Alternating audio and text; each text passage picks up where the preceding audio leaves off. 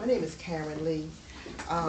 Make a long story short, my son has been fighting a narcotics case ever since November the 2nd of 2006. We've had 14 continuances on this case, with 16 continuances, and 4 must be tried.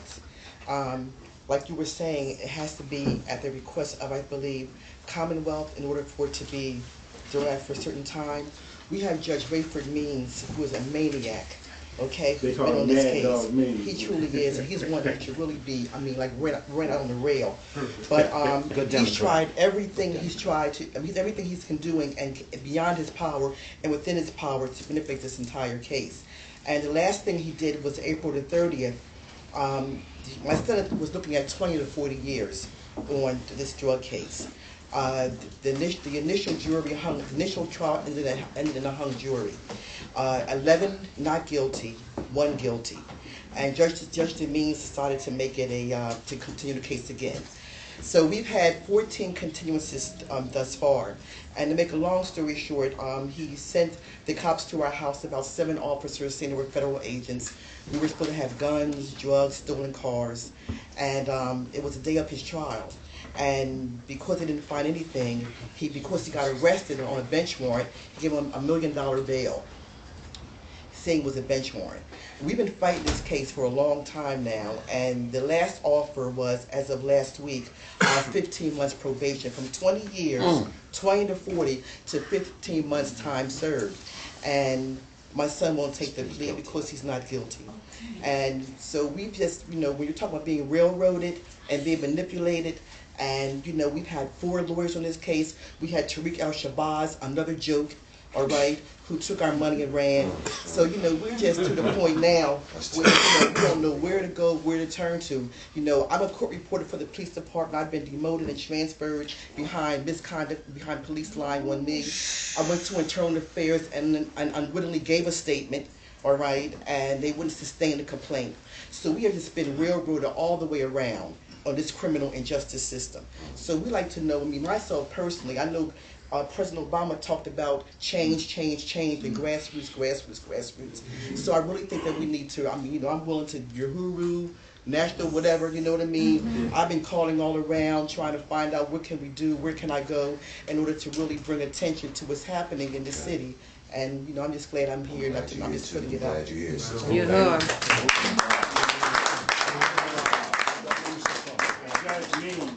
When I first met Judge Means, I was in the public defender's office in 1983, and he was a district attorney at the time.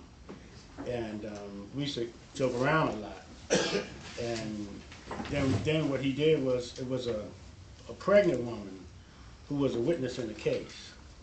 And she, just like a lot of other witnesses in this city, decided that they're not going to protect her. She's not going to testify. Judge Means, he was DA Means at the time, had her locked up for failing to come forth and testify.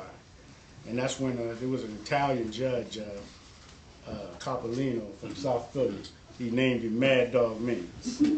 And when Judge Means took the bench, he took the bench with the blessing and support of Lynn Abraham.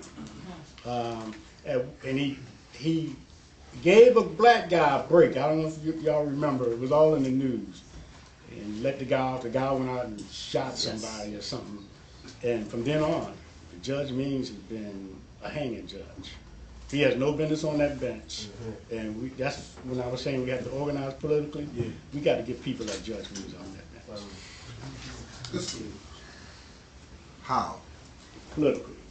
We have to, Mike had, did you still have the program? I'm going to talk about that. Yeah, Mike has a program where we have to go into those courtrooms and sit there, because the saddest thing about a courtroom is it's empty.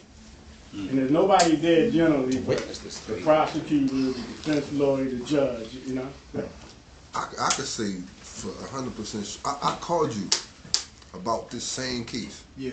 And he kicks people out the courtroom. Is that legal? No. And he can if you... he told everybody that was there for this man's case, get out the courtroom. He's not a juvenile, right? No.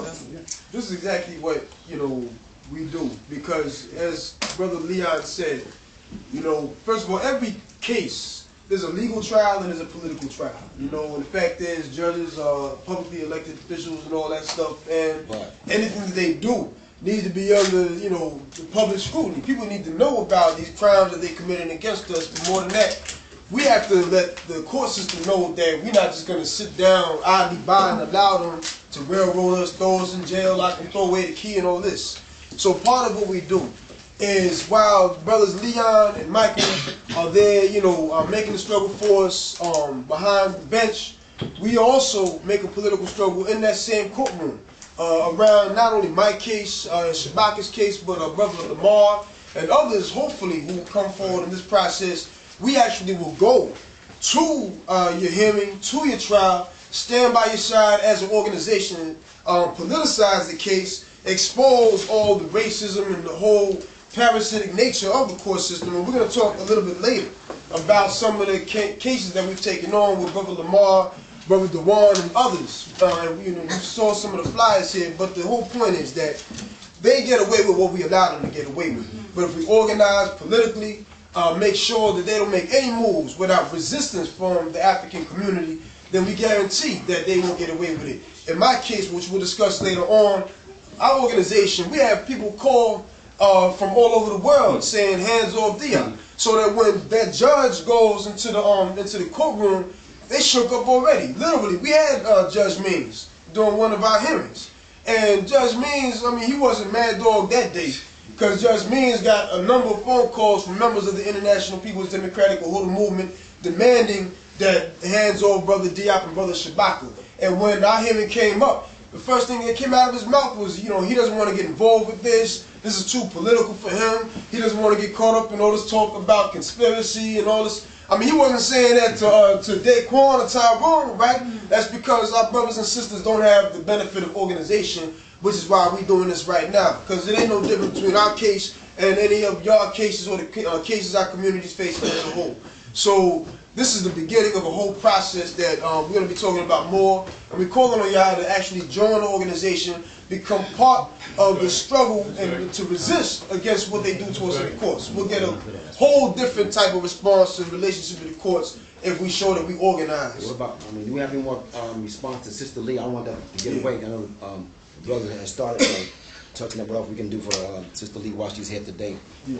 Before we get away from Well, that. it's a couple of things. One, before I get to that, Brother Diop is actually being really modest in terms of his approach to Judge Means, because when we were in court a couple months ago, I know Judge Means' reputation, and I get there and I see Brother Diop and Brother Shabak, and we're in the courtroom, and I take Brother Diop to the side and we're talking legal strategy, and as soon as we finished, Brother Diop started yelling in the courtroom about injustice and race. I'm like, oh shit.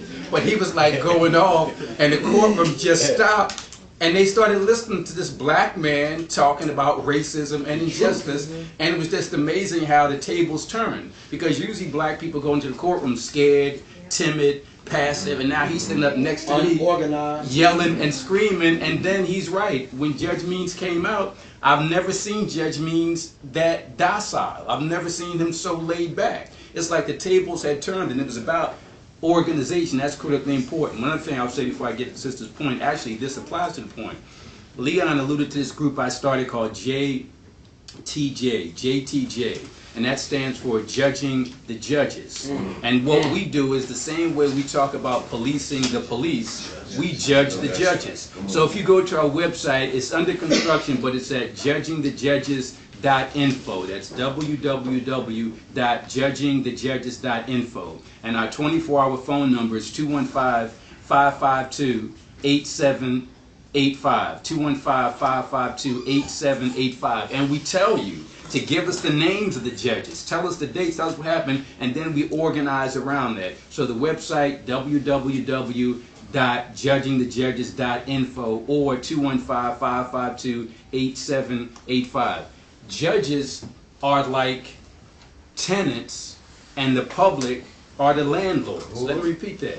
Judges are like tenants. So this brother pointed out how a judge said, get out of my courtroom. No, that's like a tenant telling a landlord to get out of the house. The house belongs to that landlord. We're the land. We actually put those judges in those courtrooms.